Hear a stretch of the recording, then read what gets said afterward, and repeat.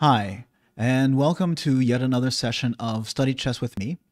This will be on the middle game, studying Ludek Pachman's multi-volume work, The Complete Chess Strategy. We are in the second volume on pawn play. And this is the chapter on the special cases of passed pawns. The game here is Gligoric versus Sanchez, and it was played in the interzonal of 1952, round 21. They had big, long tournaments then. And I've skipped ahead in the opening. We reached this position here, and Sanchez, who's playing the legendary Gligoric, played e5, but Pachman says that after e takes d5 in this position, bishop takes d5, bishop e7, c4, white would still have the better options here. So, okay, so he doesn't play this. And he says that after e5, we have a typical position in which the player with the passed pawn, Gligoric, has an advantageous position. Okay? Knight e1, exclamation point. And he comments here, hold on, a very important move, making it impossible for black to blockade the d-pawn with his knight. Since now, if knight f6, f4, intending, so knight f6 intending knight e8 and d6, just to be clear. So the idea would be here. And of course, prime square for the blockading knight. F4, and here, unfortunately, there would have the following possibilities. So if he were to play e takes f4, question mark, a mistake, then e5, of course, is crushing. If he were to play instead knight e8, following up on his plan, then f takes e5, queen takes e5, knight f3 attacking the queen, queen takes c3, bishop b2. Oh dear. Now the queen isn't necessarily lost, but once she goes to b4 or a5, needless to say, the queen is completely out of play, and it's going to be it's going to be a rout here for the white pieces against that poor king. Not to mention the center. So yeah. Okay. Fair enough. And if bishop d6, then knight f3, bishop g4, f5. Oh. With an advantage. Huh.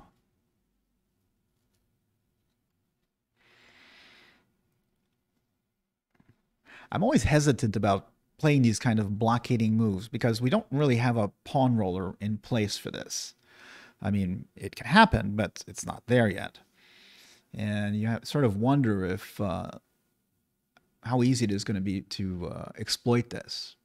But okay, he's a grandmaster, and I can't claim to know better than him in this case either. Or in any case, but even here, I mean, middle game theory has evolved somewhat thanks to computers.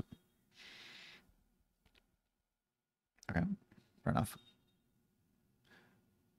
So bishop d6 instead. And knight c2. I'm guessing he's planning knight e3. Bishop d3. Okay. Knight f8. Knight f8. Well, I'm going to... Well, I mean, obviously it's to be able to clear up the bishop as well. Maybe bishop d7, but I'm going to assume that... oh, yeah, he has to get that bishop out of there. Well, if the knight is not able to go to d6, then it's going to go to g6 and f4, I'm guessing. Okay. Knight 3, knight g6, g3. And he says this is not only a defense against knight f4. Okay. Fair enough. But it is also a preparation for the important strategic advance of f4. Now, obviously, we can't play it immediately, but that's what preparation means. So yeah, so if he's going to prepare f4, when he played knight e3, I kind of pictured him trying to go for f5. And maybe it has a dual purpose in this particular case. I'm going to assume then that he has now the alternate plan of playing knight g2 to help support f4 with multiple pieces, even a possible rook f1. Huh. Nice. I love these moves, and I'm speculating here because it's not written in the text, and I don't have Gligoric to tell me what he was planning. But yeah, I love these moves which have like these multiple purposes. It just shows how not only how flexible Gligoric is, obviously, but which goes without saying, but the ability to allow multiple plans in play in case one of them doesn't really pan out. Of course, you don't always have that option of making a move that has multiple plans, but nice, nice. Okay. And he cannot play the natural bishop d7, obviously, because a6 is in kind of a need of preparation. So, for example, bishop d7, and yeah, a6 is kind of hanging. So, oops. Fair enough. And he points out that a5 is undesirable. Yeah, I would never have thought of playing a5 with black here, honestly. I mean,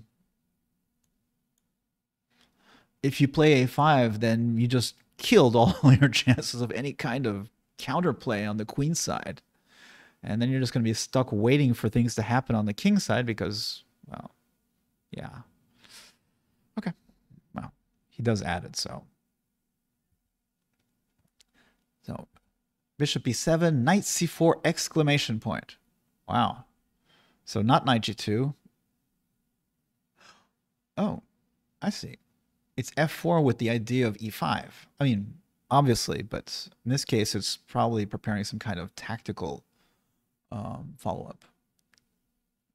Maybe take on d6. Yeah, that'd be nasty. Okay.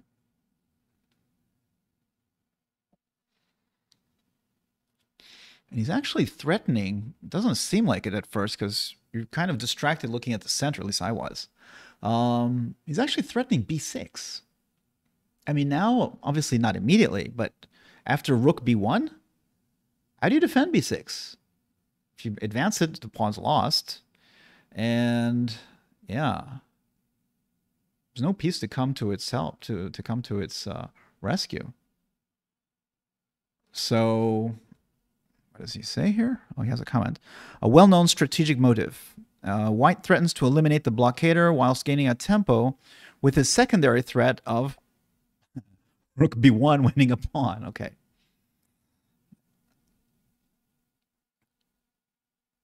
Nice. Okay.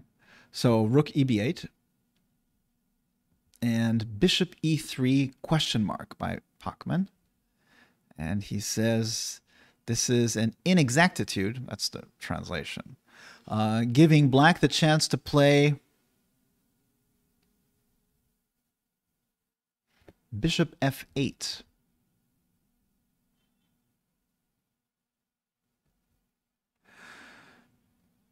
Which would then threaten b5.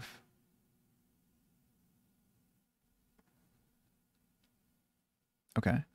White should take the bishop immediately, and black also does not, unfortunately, because he didn't play the right follow-up move, does not appreciate the value of this d6 piece and neglects the opportunity to keep it. So instead, instead of playing bishop f8, he played bishop c8. And that, of course, gets a deserving question mark, since he should have taken on d6. Knight takes d6, queen takes d6, f3, h5,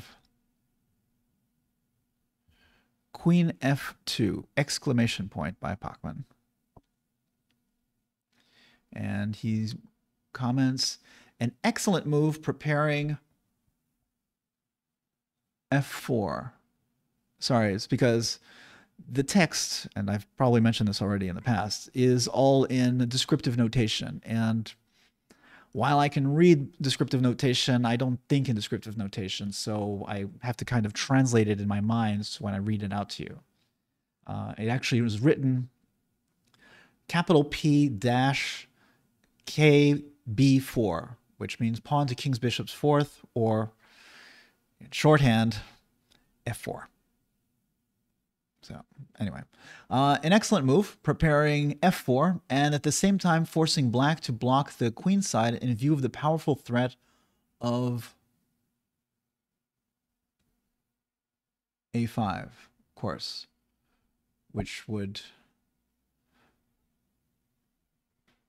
target this pawn.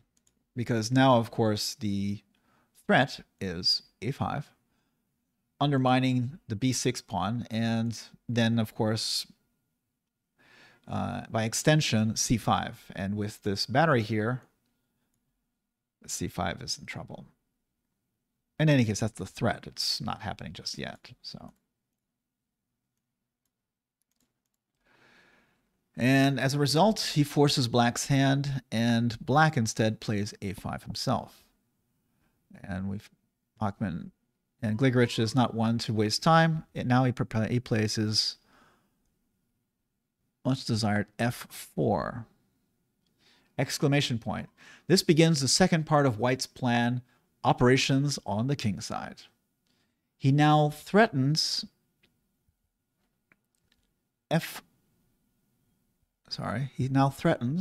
gotta add this move here, f5, knight f8, bishop e2, attacking h5, g6, f takes g6, f takes g6, rook f1. And after rook a7, queen f6, and yeah, we're starting to really get into that position. Of course, black's very cramped position now is giving him a lot of trouble because it's very difficult to be able to move your pieces around into the right squares. So never forget space. Okay.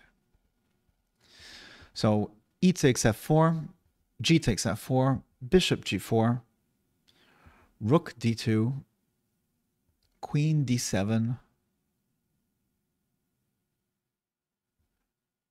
bishop f1. Huh.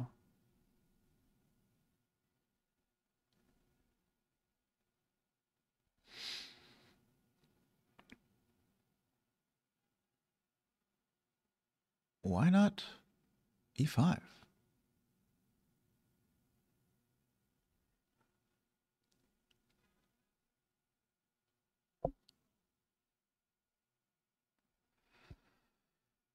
Do you have something to say about it?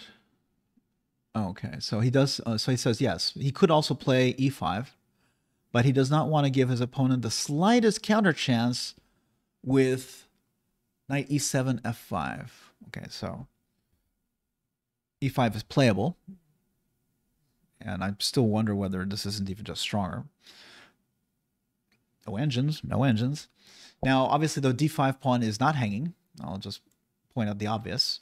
After queen takes, bishop takes g6, discovered attack, and thank you for the piece. So, yeah. And you're still threatening, of course, c4 to bolster c5, d5, or even bishop e4.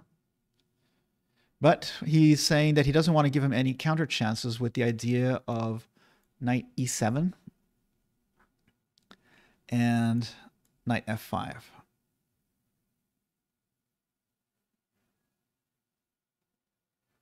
Fair enough. Fair enough.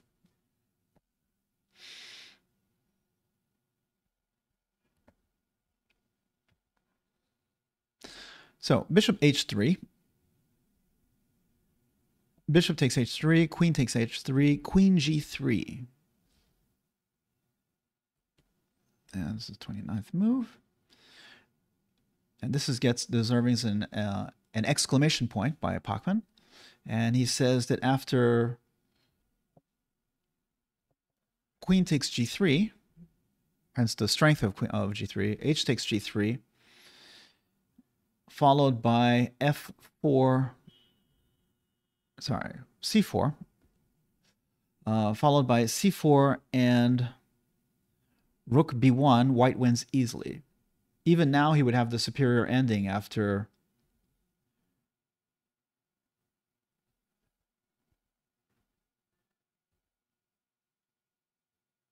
what?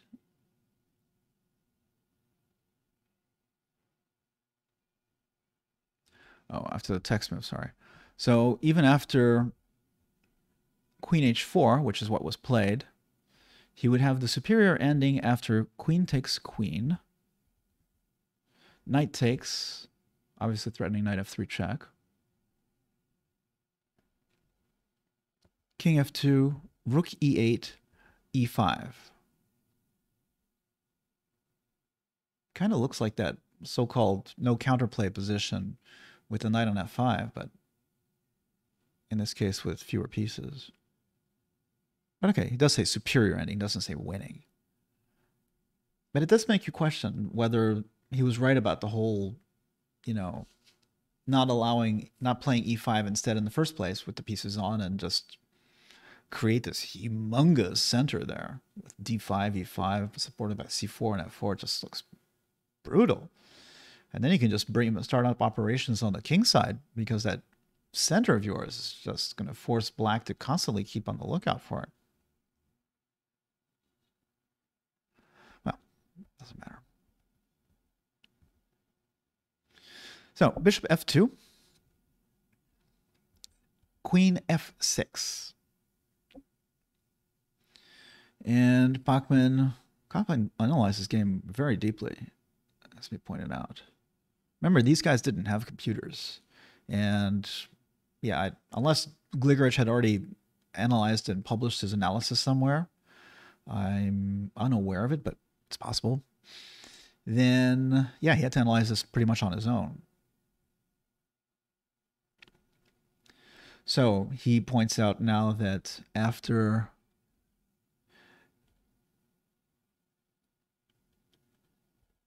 queen takes f4 would be a mistake because of queen takes, knight takes, bishop g3, g5, okay.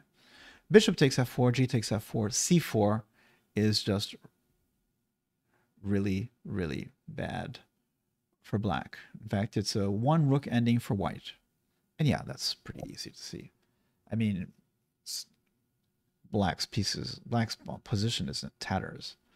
He's got the big center. He's got the black has that weak b6 pawn. f4 is going to fall. You got those isolated pawns on f and h. Yeah. Doesn't need a lot to convince me there. Okay.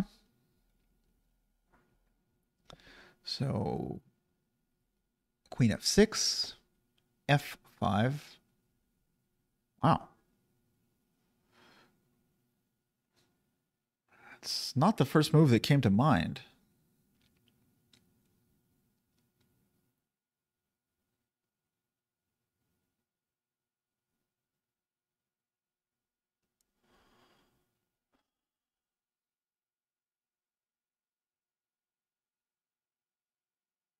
Why doesn't he transpose?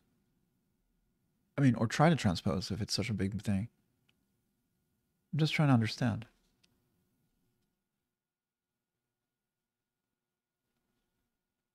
I mean, we had that example of the winning rook ending, right? Doesn't it transpose if he plays e5 here? I mean, yeah, you lose the f4 pawn, but you lost it in the previous line too. And then you just sort of like built this crushing position. What would he do after... Sorry. What would he do after e5? I mean, that's my question. If you take here, fine. Doesn't it kind of transpose to the previous line?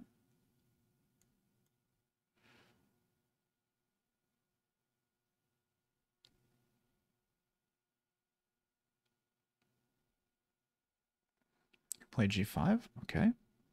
Unless you want to play knight g6, but I don't see much point in that.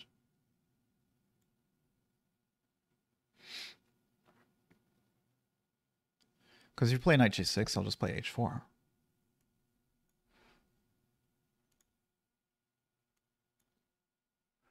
And so what?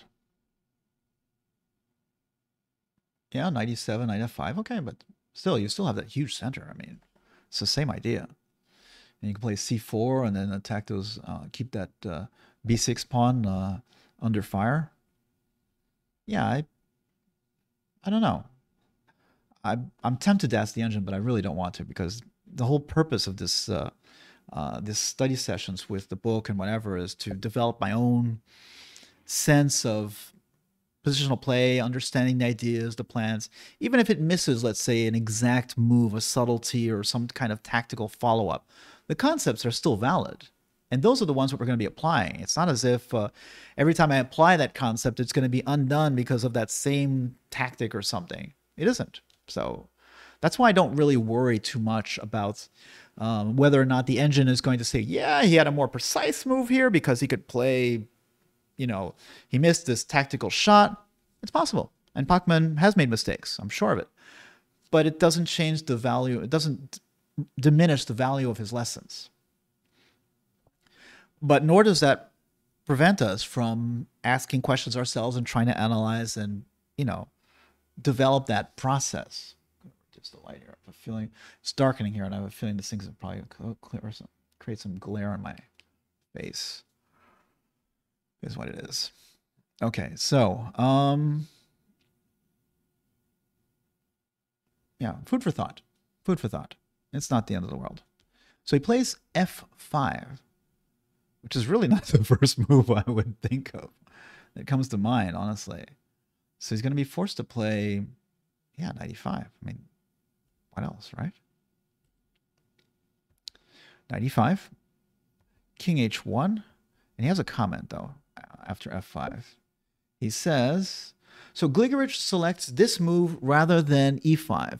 He has the slow but sure plan, he doesn't propose the line, though, but sure plan in mind of exchanging the minor pieces on e5, then exploiting his protected passed d-pawn in the major piece ending by building up an attack against black's b-pawn.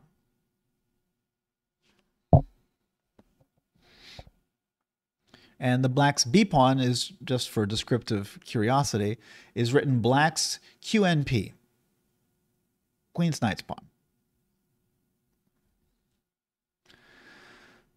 I wish they'd make a modern... Well, there actually is a modern edition with algebraic, but just not in English. I actually own this book. I'm reading from a version I found in English so that I didn't have to translate it from French, but I have the French book. And it's a very clean edition by the Édition Grasset, and it has algebraic notation. Okay, so fair enough. So he plays knight e5, king h1, rook e8, rook e2, knight g4, bishop g1. I thought he wanted to exchange it. Why not let him exchange it?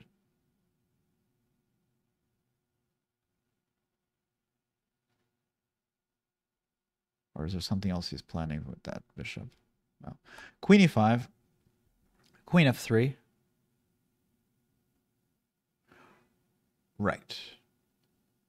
It's because he doesn't want to exchange necessarily the queens so much as get rid of the rook. All right. Queen f6, rook f1, rook ad8, h3. Begone, Sir Knight. Queen h4, since obviously h5 would be hanging. Bishop h2, exclamation point. Knight takes h2, deserving a comment. And this is move 38. Sorry. So knight f6 would be weaker because of rook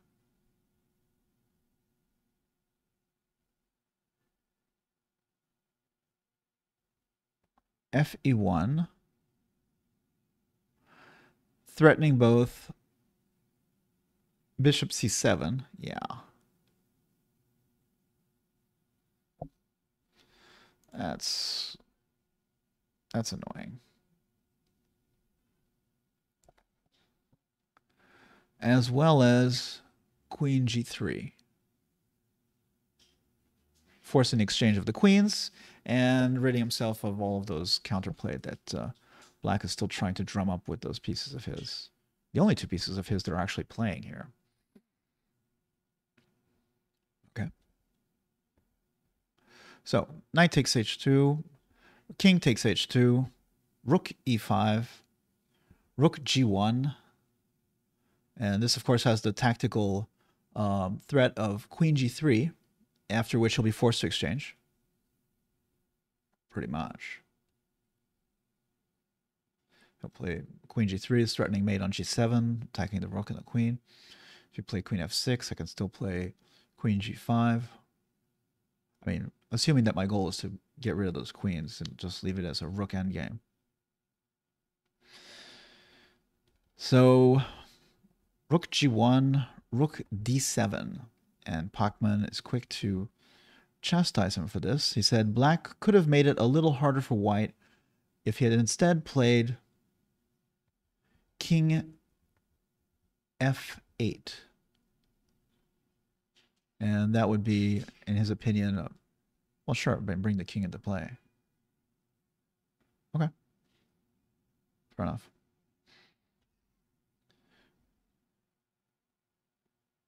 Oh, there is this other little trick. And that is that now queen g3 wouldn't be the same threat at all because you're not threatening mate anymore. And I could potentially, I don't know if the lines work, I could play rook takes e4.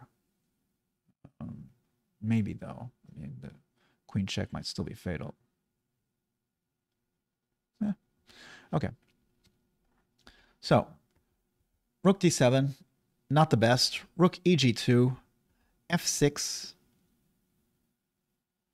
rook e2. And Pachman points out, this rook maneuver has forced Black to block in his queen, which can now be exchanged after due preparation.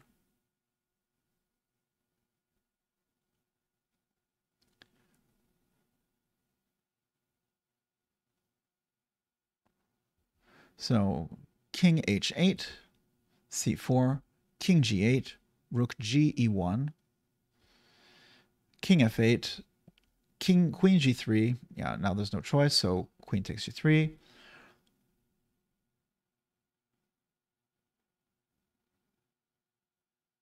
Queen takes. Doesn't it work?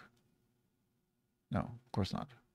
It's double prepared e2, so yeah. Queen takes g3, king takes g3, king e8, rook b1, attacking b6, rook b7, king f4, king d8. And Pachman points out here, now comes a characteristic maneuver in such positions. White sacrifices his queen pawn in order to win the b pawn and penetrate with his rooks into the enemy camp. d6, exclamation point, king d7, rook eb2, king c6, d7, yeah, has to be stopped. King takes, rook takes b6, rook c7, rook d1 check, king e8, rook d5, and Black resigned, since after rook e7, more specifically,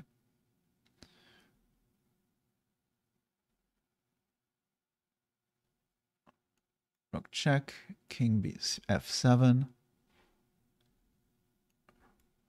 rook d8, Black must lose material.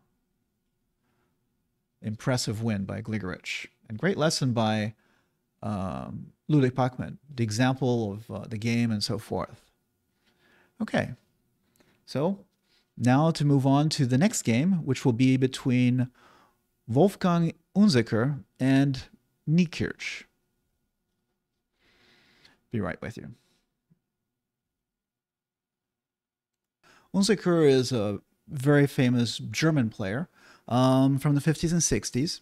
He didn't quite reach the levels of, let's say, a Robert Hübner, who was in the top 3 players in the world, as I recall.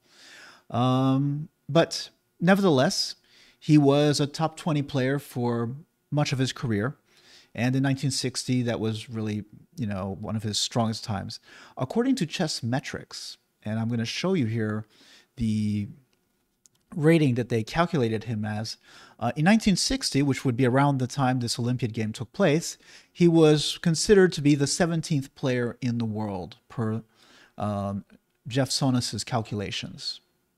In any case, here we have the game between Unzicker and Neikirkh. Unzicker is playing with the German team against Bulgaria, and the game starts.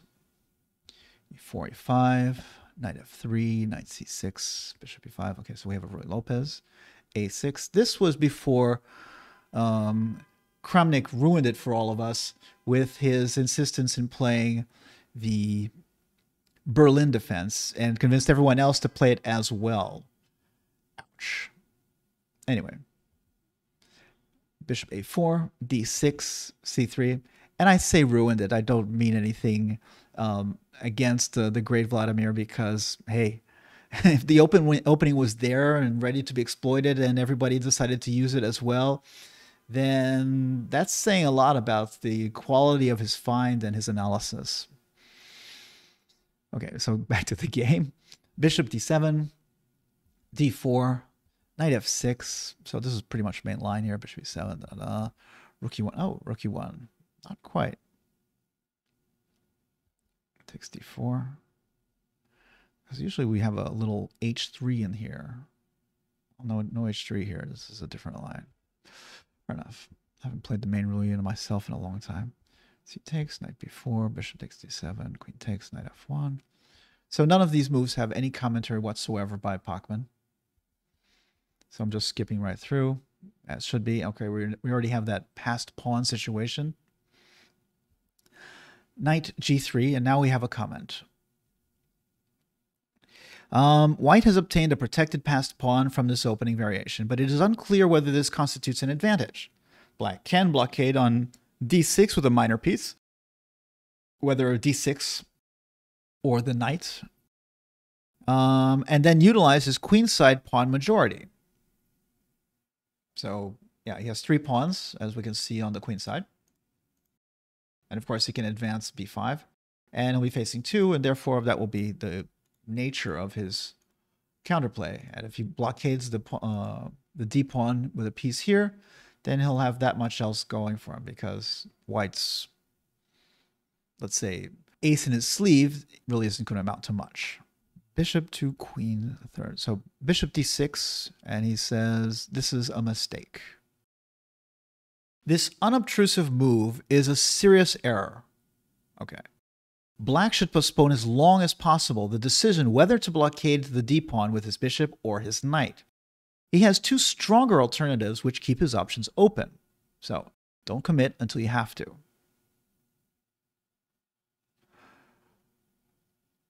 Words from the wise. So instead of bishop d6, he points out, Black could have played knight e8, which might seem to be committing, but it isn't necessarily. He still has, let's say, g6, f5, and he can still choose what he wants to do with that knight somewhere else. F4, and if knight f5, he just points out, sorry, if knight f5, knight d6. Exchanging the knight and then leaving the bishop to play on d6. Or if knight takes on e7, then the knight will be left on d6. Either way, he'll have a nice piece to place, and knight f5 won't have been an issue. Okay, good.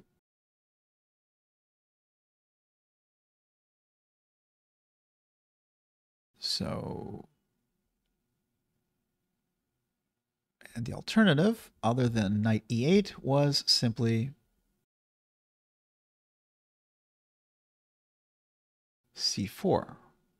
Huh. And c4, exclamation point. So this is the move actually that he likes. And this bishop takes up and now the bishop takes up an active position on c5 while the knight heads for d6. So bishop would come here and the knight then on d6, and then we have a very desirable setup for our pieces. And it needs to be pointed out that c4 does have an extra advantage. It's not in danger right now by any means, because we always have b5 or rook c8. But it already pins, let's say, the white pawn on b2 in a way that it won't be able to try to prevent black from doing anything immediately, because white could try to play b3 himself, presumably.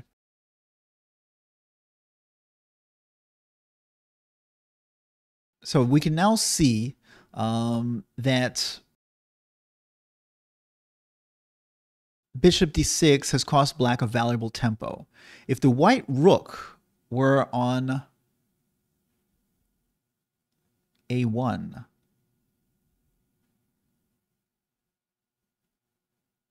what? Oh, I skipped something. Sorry. My bad. So, knight f5, knight e8, bishop e3, rook c8, rook c1, c4. Okay, and now we have the right comment, sorry. We can now see that bishop d6 has cost black a valuable tempo. If the white rook were on a1, okay, now that makes sense. Black would have nothing to fear, whereas now white can clear up the situation on the queen side in an interesting way. And the interesting way here is b3, exclamation point. And he played bishop takes a3, but there's a good deal of analysis here on what the alternatives were. And Grandmaster Play and obviously Unzicker probably spent a good amount of time calculating all of these lines themselves. So let's see what Pachman is going to share with us. So first of all, he points out that c3 would be a mistake because of b4, exclamation point. When black's c-pawn is lost, and a good example of the danger in advancing a passed pawn without proper preparation. Also bad is b5, protecting the c4 pawn. Since after a4, oh, this is classic. Those pawns are just completely undermined here. After a4, when black remains with a weak pawn after pawn takes b3, rook takes c8, queen takes c8, queen takes b5, pawn takes b5, a takes b5, queen takes b3, and b5 is weak.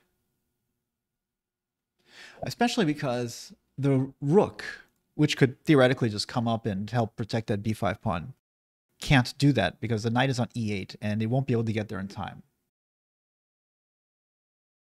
The bishop on d6 is doing some extra heavy lifting here. And we do have rook c1 hanging through. Okay.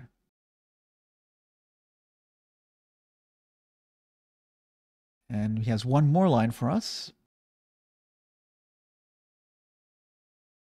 He says that after c takes b3, fair enough, rook takes c8, queen takes c8, queen takes b3, white can render black's queen side completely harmless with rook c1 and a5. Because b5, question mark, would allow rook c1 and rook c6.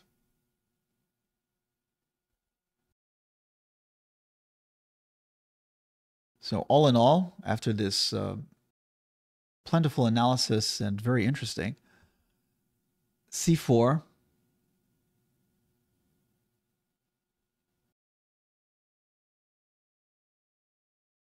b3, bishop takes a3, which is what was played. It doesn't necessarily mean that this is the winning continuation, simply the lesser of the evils. Rook takes c4, knight d6. And Pachman is quick to point out that rook takes c4, in case you're wondering, b takes c4 is positionally bad, because although black has an outside passed pawn, the a pawn notably, white can exert decisive pressure down the b file with queen b3, rook b1, and c5. So queen b3, rook c1, and c5, held by the bishop. And yeah, this pawn is in big trouble.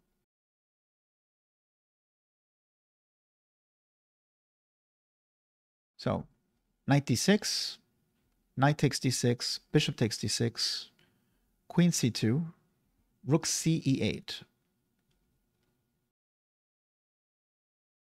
And he points out, yes, obviously rook takes c4 is still bad for black because of the reasons we just saw. So he has to give up the c file now or after rook ec1. So the rook isn't going to be able to stay there no matter what happens. There's no option. Either you exchange it and go into that dreadful position after b takes c4, or you just vacate the c file and, yeah, try something else. So bishop c5. And this is deserving of an exclamation point. The keen reader who remembers what we said about the good and bad bishops will wonder why white decides to exchange this active bishop for black's inactive bishop, because it might be blockading the pawn on with the bishop on d6. It's not actually doing anything active to the position. It's just a really nice defender piece. Whereas the white bishop, as we can see, is a very strong piece. It's exerting strong pressure on both sides, and of course leaves other options open. So why would we do this? And the reason is the ladder. Is that the ladder, the d6, is a very useful blockader, whereas after its exchange, the pawn must be blockaded uneconomically by the queen or rook. Aha. That's actually the lesson of the day, if you ask me.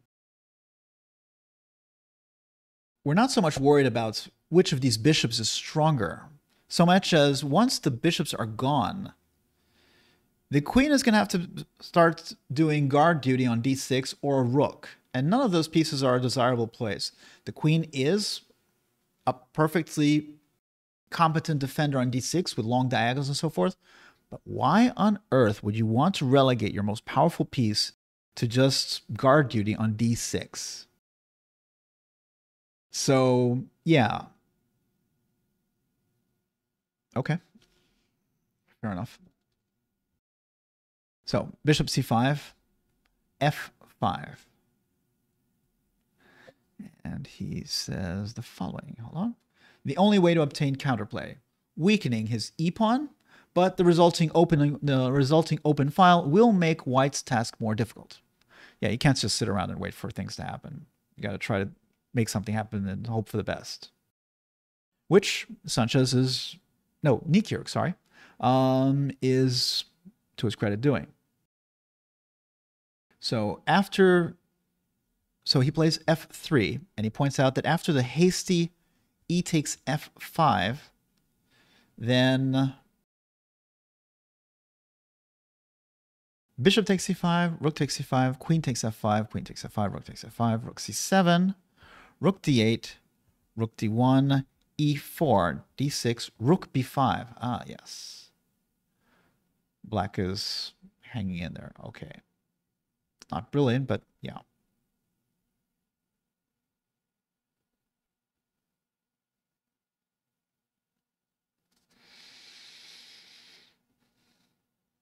By a thread, it has to be pointed out. I was trying to look at the consequences of an immediate d7, but black is in time. After d7, king f7, rook c8, rook e7, we're in time to cover our bases. So yeah. Okay, good.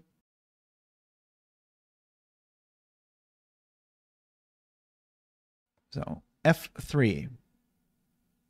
Patient and careful. F takes e4, F takes e4, rook f7, bishop takes d6. I mean, we want to exchange it, right? Queen takes d6, rook c8.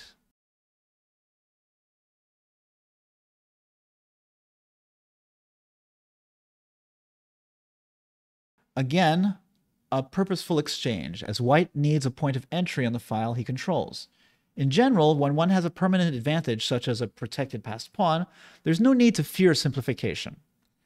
With this particular pawn structure, queen and rook versus queen and rook, it is the most favorable material balance for this setup. You know, we have the advanced protected passed d pawn, and as far as the pieces that are on the board are concerned, the best setup you can hope for is queen and rook versus queen and rook. With minor pieces, it is much more difficult and usually even impossible to exploit such an advantage.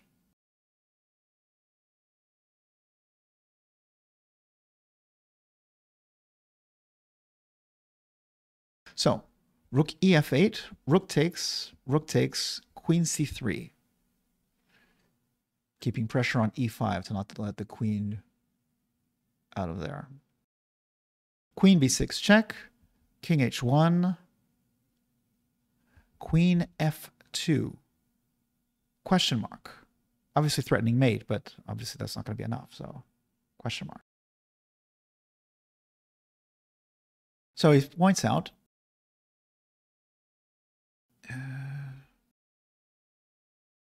okay, so the threat of mate is tempting, but completely wrong from a strategic point of view. Black must patiently maintain the blockade of the d-pawn, as active play only hastens his defeat. After queen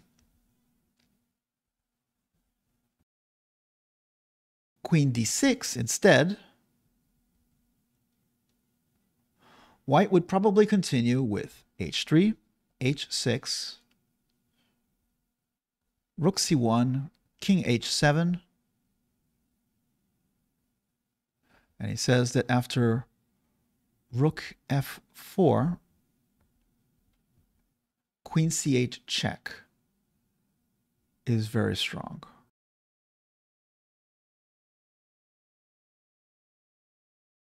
He actually gives it as winning. Why?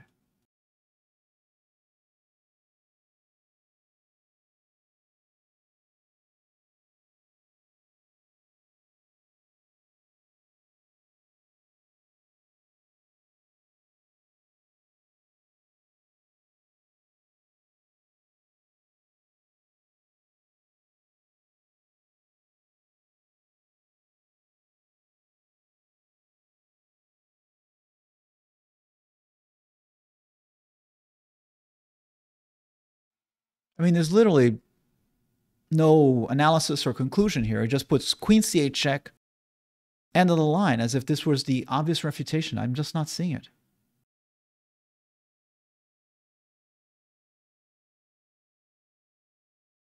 Yeah, you can take on b7, but so what? e4 is hanging, and then I don't see what you're going to be getting. It's not crushing in any way.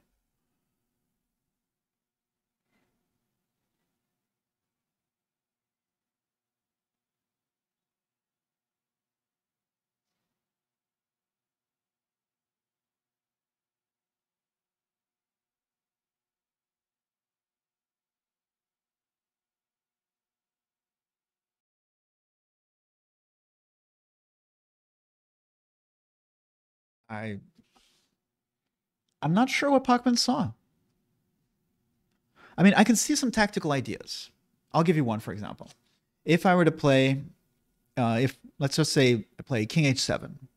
I mean, that's the obvious continuation for black. Queen takes b7. I mean, I don't see what else he had in mind, honestly.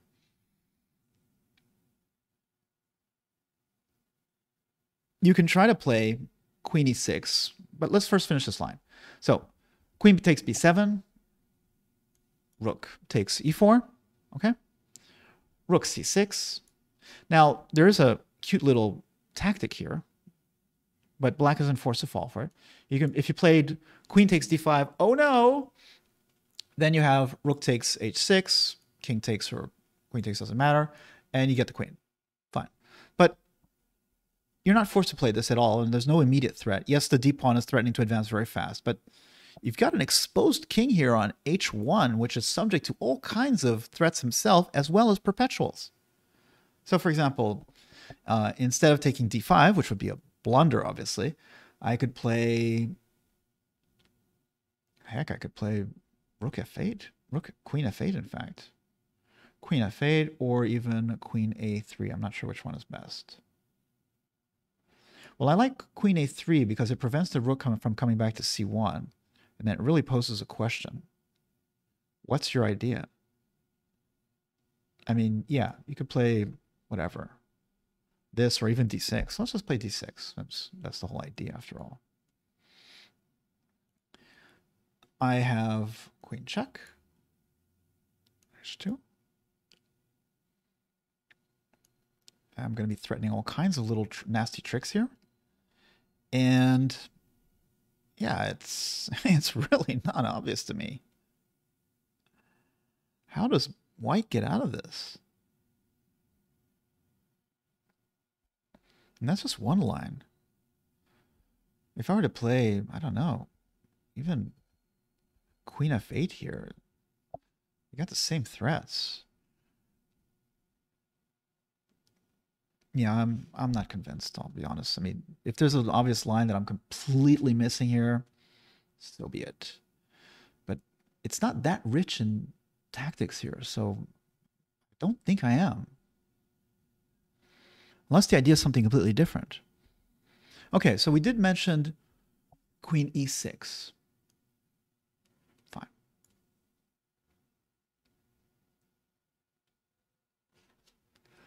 So queen a3. Rook, I don't know. Rook here, because, I mean, you do have to protect e4.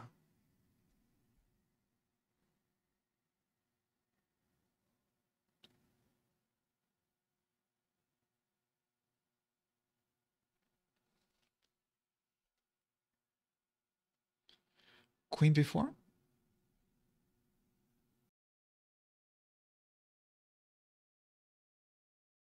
Attacking the rook on e1. And, of course, e4 twice. Yeah, this doesn't look right. Yeah, I'm sorry. I just don't see this whole queen c8 check thing as being this big crushing line here. I'm not saying white isn't winning here and there's something wrong with his evaluation and Unzicker screwed up or something. It's just this particular line, the analysis that ends with queen c8 check, no comment. You can't play rook f4 because of that. I think you can play rook f4.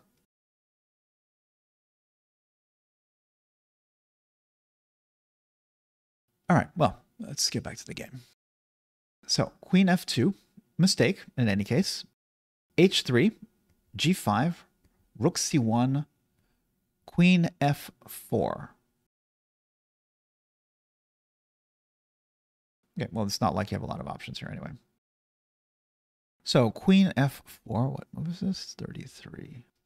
So queen f4, d6 exclamation point, crushing.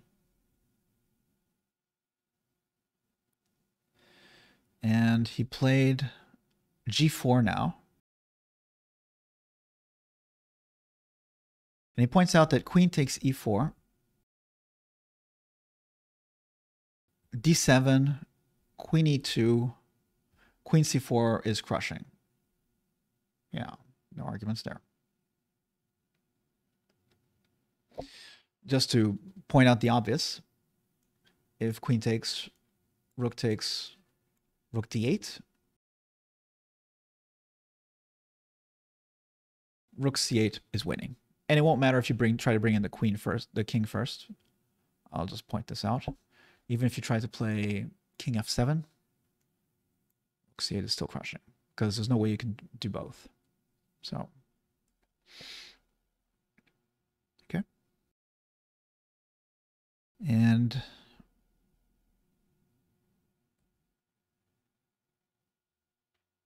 so he says also,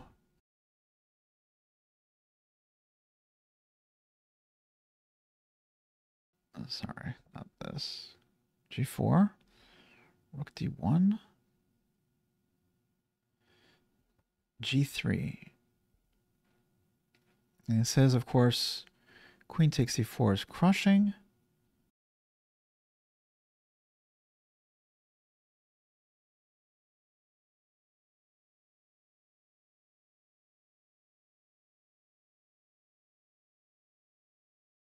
So g3, again threatening mate.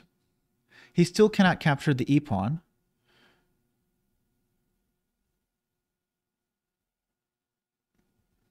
Because of d7, rook d8, queen c8. Yeah. Okay. That's pretty simple. And he can't take on h3 because of queen takes h3, queen takes e4, d7, rook d8, queen e6 check. Yeah, that's game over. If king g7, queen e7, and of course any other place, then king f8, rook f1, and king h8, queen e8.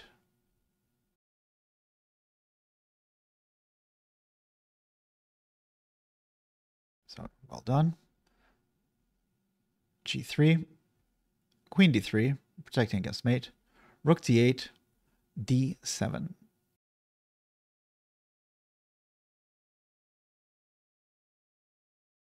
Black's rook now blockades the pawn, but in a typically bad way, as it stands completely passive. White's queen only needs to reach e8 or c8, and the game is over. Queen g5, queen d5 check, king h8, queen f7, queen g6, protecting against e8, queen e7, queen b6, rook c1, and black resigned.